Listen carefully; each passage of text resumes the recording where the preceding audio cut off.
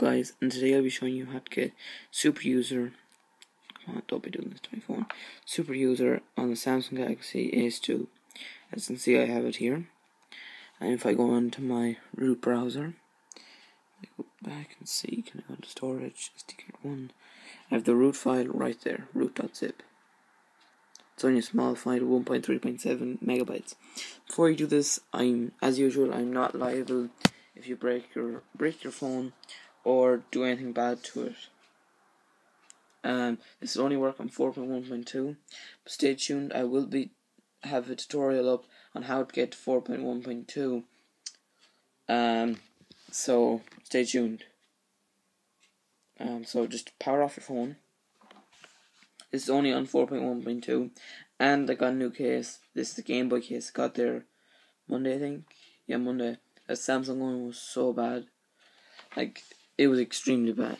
But to get into, we have to get into recovery mode, which is by holding the home button, the volume up button, and the power button. Oh yeah, and the reason I'm doing this video now is because I'm very busy for the rest of the week, and I couldn't do it any other day than now. So that's why I'm kind of rushing to a small bit in.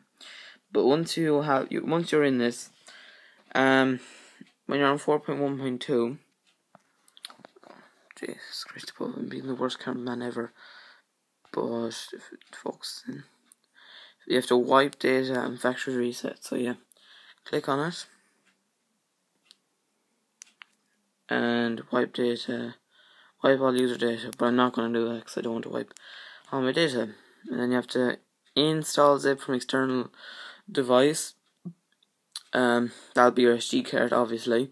But if you're on CWM based recovery, you just install zip, and then from SD card, wherever it is, SD card 1, which is the SD card, or SD card 0, which is internal memory. So once you have that done, you have to get into where the file is, root.zip, which is right here for me. So you click on it, focus in on it, and install root.zip. So once that's done, you have to go back,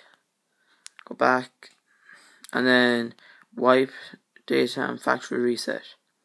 So once you've done that, you can just reboot your system now.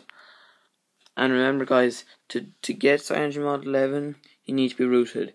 So if you're on 4.1.2, you're good to go now, because now you have the files to root.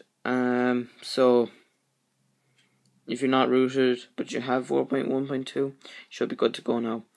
But if you don't have it rooted, you're going to be out of luck for a while. I actually think I might be able to put out a video tonight. And let me see now on the computer. Yeah, I might actually put out a video tonight saying how to get 4.1.2 when you're on 2.3.6.